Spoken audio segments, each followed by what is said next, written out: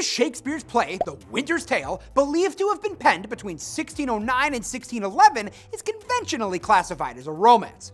Some critics have advocated for the designation tragicomedy, a hybrid that contains some elements of comedy and some elements of tragedy.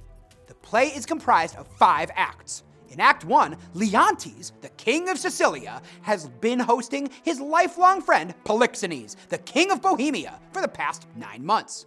Observing his friend and wife Hermione, Leontes is suddenly taken by fits of jealousy. He believes that he's been cuckolded and that his wife is pregnant with a bastard child.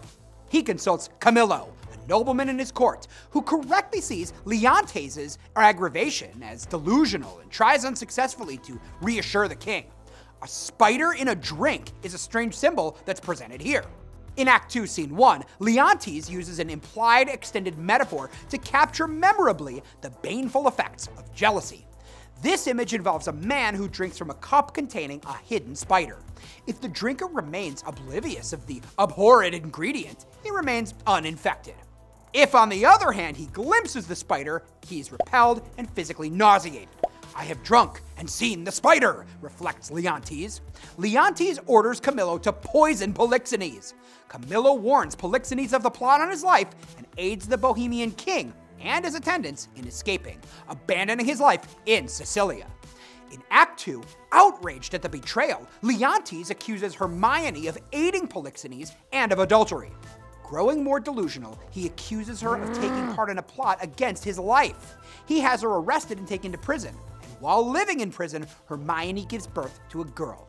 The Lady Paulina takes the girl to the king's court in the hope that seeing his daughter will soften Leontes' heart. Instead, Leontes orders the baby to be burned alive. When Paulina's husband Antigonus offers to redeem the baby's life with his own, Leontes agrees, but then orders Antigonus to take the child and abandon her in the wilderness. In Act 3, Leontes holds a trial regarding his wife's supposed adultery and treason. At this trial, the Oracle of Apollo is consulted, which proclaims Hermione's innocence and prophesies that Leontes will remain without an heir if that which is lost be not found. Leontes declares the oracle false. Immediately thereafter, a servant reports that Leontes' son, Mamilius, has died. Hermione then collapses and is carried off stage. Paulina, furious, bursts into the room to report that Hermione too has died. Leontes, totally distraught, repents and vows to do penance for his various wrongdoings. Antigonus takes the child, who he names Perdita, to the coast of Bohemia, where he follows Leontes' order and abandons the child in the wilderness. Perdita herself is one of the play's main symbols. Her name means she who was lost. She thus symbolizes the life-giving innocence and potential that Leontes expelled when he condemned her to exposure and death.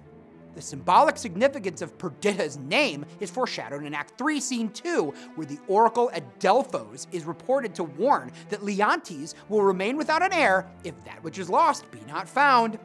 Shortly after abandoning the baby, Antigonus is chased off the stage and killed by a bear, and the ship he took is wrecked in a storm, killing the sailors. This storm is one of the play's key symbols, too. Violent storms are often symbols in Shakespeare for anarchy or chaos. The storm here might thus be associated with Apollo's displeasure. The shepherd finds Perdita, along with riches and a letter explaining her origin left by Antigonus, who raises her as his own daughter. In Act 4, after 16 years pass, Perdita is being courted by Florizel, the son of Polixenes. The king of Bohemia has become aware of his son's dalliance, so he and Camillo go in disguise to meet the girl in question and her shepherd father at the sheep shearing festival. Perdita expresses her fear that the king will forbid their relationship because of her lower status. Florizel protests that he will not be stopped, insisting on making a formal betrothal right there on the spot. Polixenes, disguised, asks the youth to delay this action and speak with his father first. When Florizel refuses, Polixenes reveals himself, forbids the marriage, and storms away. Camillo, wanting to return home to Sicilia, but also wanting to help the young lovers, devises their escape to Sicilia, where he believes the penitent Leontes will shelter them. Meanwhile, the thief Autolycus, disguised as a courtier, convinces the shepherd and his son, the clown, to pay him to intercede with Polixenes. And In Act 5, in Sicilia, Leontes has committed his life to penance and has sworn to Paulina that he will not remarry without her consent. He happily receives Florizel and Perdita, and he offers to speak for them to Polixenes, who arrives shortly thereafter. In action narrated by various gentlemen, the truth comes out that Perdita is Leontes' lost daughter. This clears the way for Florizel and Perdita to marry, now that they are considered of equal status. Upon these happy reunions, Paulina invites the kings and their progeny to view the statue of Hermione that she's commissioned. They all marvel at the lifelike statue, although Leontes remarks that it seems much older than his wife was when she died. And this statue of Hermione wondrously comes to life and is one of the outstanding symbols in the play. Standing for the fusion of art and life, or nature, the statue also suggests rebirth, the reawakening of faith, forgiveness, and the marvelous gift of love. The statue of Hermione is a variation on a well-known tale in Ovid's collection of ancient myths, the Metamorphoses, the myth of Pygmalion and Galatea. In the story, the sculptor Pygmalion creates a statue of such beauty that he falls in love with his own creation. The goddess Aphrodite miraculously brings the statue to life. Numerous references show that Shakespeare was familiar with Arthur Golding's English translation of Ovid, printed in 1567. The play closes as the king and his wife are reunited and Leontes invites Camillo to take the widowed Paulina as his wife. Seasons, succession, storytelling, and festivity are the play's main motifs readers and audiences likely picked up on. Often mentioned in The Winter's Tale, the cycle of the seasons is closely related to the themes of nature and time. The seasons symbolize the ongoing, steady activity of natural processes. In the course of the play, the sad tale told for winter morphs into a celebration of summer, as dramatized in the sheep shearing festival of Act 4 and the reconciliations of Act 5. Both Leontes and Polixenes are preoccupied with the issue of succession in Sicilia and Bohemia. Leontes, stricken with jealousy, anxiously contemplates the legitimacy of his son Mamilius in Act 1, Scene 3. In the stern prophecy of Apollo's oracle at Delphos, reported in Act 3, Scene 2, Leontes will remain without an heir if that which is lost be not found, an allusion to Perdita. In Act 4, Scene 4, Polixenes threatens to disinherit his son Florizel, barring him from succession because of his betrothal to a seeming commoner. Happily, the issue of succession is settled with the revelation of Perdita's identity, which provides Leontes with an heir and Polixenes with a suitable wife for his son. The idea that The Winter's Tale resembles an old story or a sad tale draws attention to its elements of fantasy and its romantic conventions. Storytelling is a central motif in The Winter's Tale, and the device first appears in Act 2, Scene 2, when Hermione and her ladies-in-waiting urge the young Mamilius to tell them a tale, the sad tale of sprites and goblins, best suited to the winter season. It ties in imaginatively to the story of Leontes' family.